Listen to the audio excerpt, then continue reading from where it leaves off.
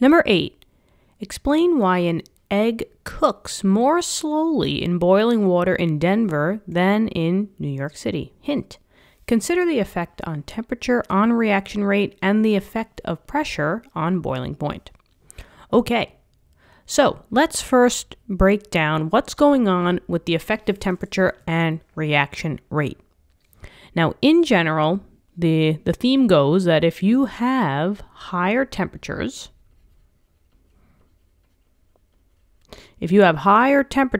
that means that whatever the reaction is undergoing, right, from reactant to product, that rate of reaction will increase. So this is a direct relationship that if you're increasing your temperature, and maybe I'll just make this singular, if you're increasing your temperature, the rate of reaction is also increasing, and that means that it's going to be a faster reaction. If something is faster, that means that it takes less time to do. Okay, so that's the general idea, that the higher the temperature is, the faster the reaction is going to go, and it just takes less time. You could think about this in terms of why we have refrigerators. The reason why we have refrigerators is to preserve our food for days in which we don't eat it, right? In cases of meat and fish, we put it in the refrigerator and sometimes even in the freezer, depending on how long time goes by before we eat it, because we don't want anything to happen to the meat, right? In terms of maybe bacterial growing on it. So that's why we drop the temperature and we put it into the refrigerator. Because by dropping that temperature, the rate in which the spoilage is happening for your meat is going much slower. If we accidentally leave meat out on the counter, that's a higher temperature than where it should be in the refrigerator. And if you leave the meat on the countertop, right, at a higher temperature, the rate of spoilage, in this case, that's the reaction, for, lack of a better term, but it's going to happen faster. And that's why we have to keep those types of, ingredients in the freezer or the fridge to just preserve them.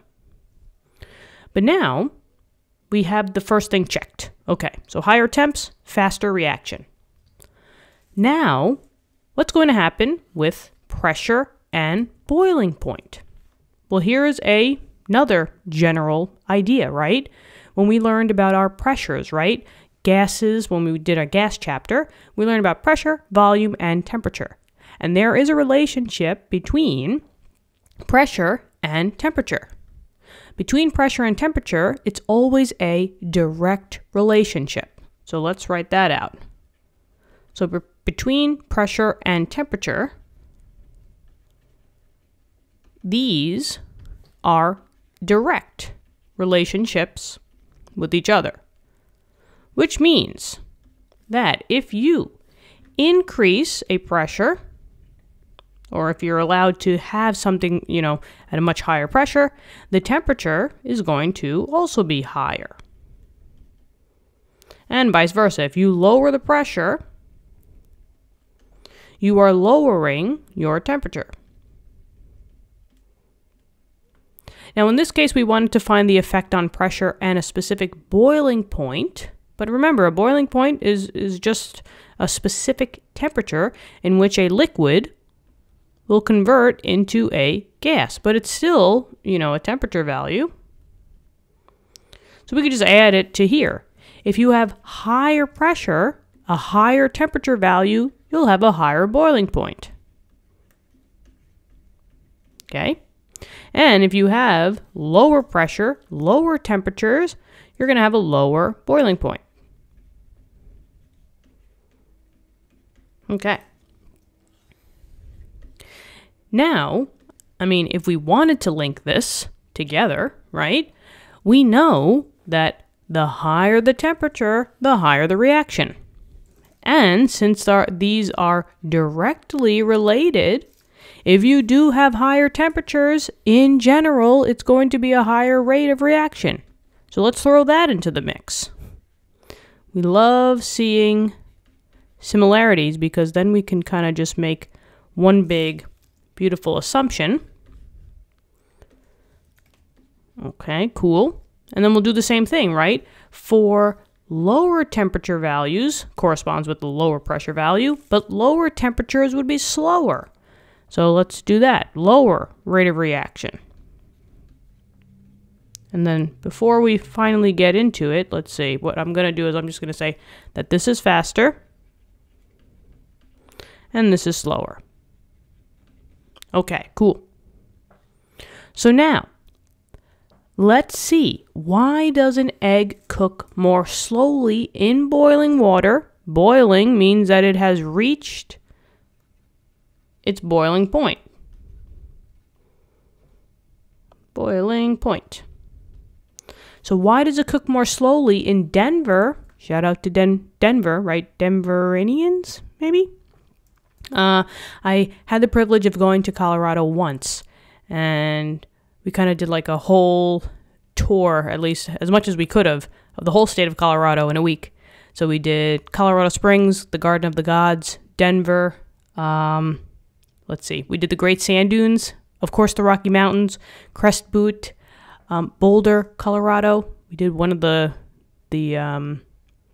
what is that called? Like a park around there. Awesome state. Love your guys' state. If anybody has the time to go to Colorado, I would highly recommend it. It is crazy. Anyway, let's keep going. But yeah, it was a fun trip. We drove up to Pikes Peak. That was intense. Got the donuts. We got the donuts. All right. So now, let's talk about Denver versus New York City. So, also, New York City, I should give New York City a little bit more credit, but it is it's very close to me. So it's kind of like,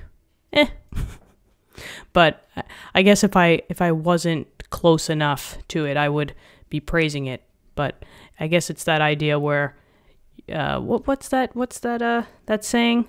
Something about things that you don't have or something like that. You know what I'm saying. Anyway, back to chemistry. But yeah, I mean, New York City, great city. If you also have the privilege of going there on a vacation, if you have time, also highly recommend. Okay, so now let's go on. Let's draw in terms of elevation what Denver looks like and what New York City looks like.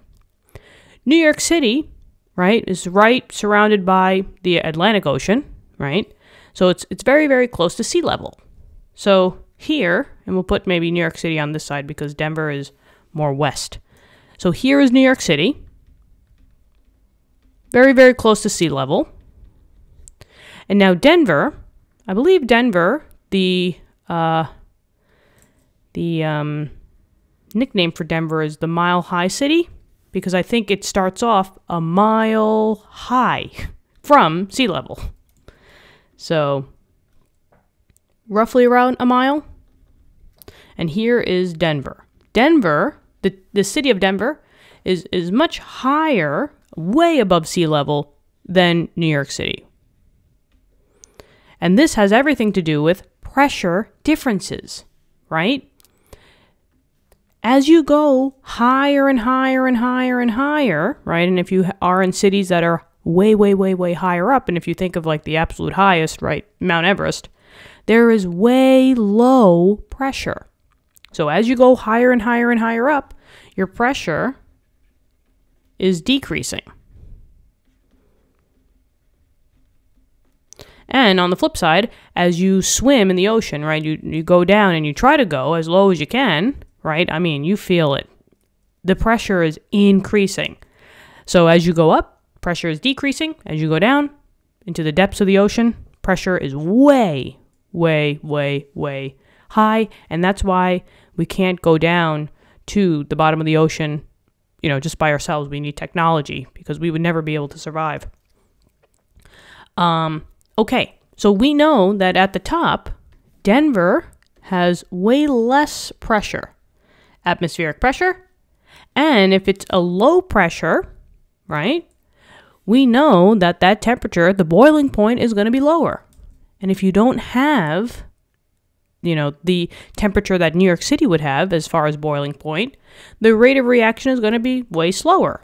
So what I'm going to say is, since Denver is a lower pressure value, this line right here is for Denver.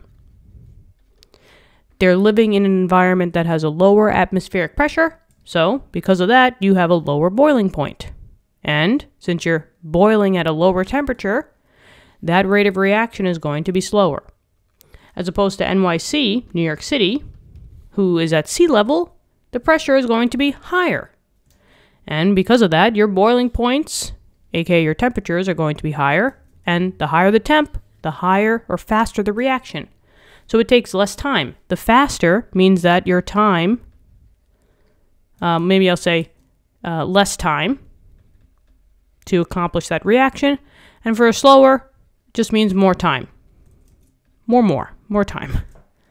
So that's why basically this whole thing in a nutshell is why an egg will cook more slowly, more time slower in Denver than it does in New York City. It's all because of that elevation. The higher you go, the lower the pressure. And that's it. What'd you think? I hope this helped. Let me know in the comments. Love talking to you guys. I try to get back to you as much as I can in my free time. So thank you so much for being part of the community. And I hope these videos are helping you out. Thank you so much for being here and, hanging out. And yeah, thank you. I will talk to you soon and have a great, great day. Okay? All right. Stay well. Be happy. Be healthy. And I'll talk to you soon. Bye-bye.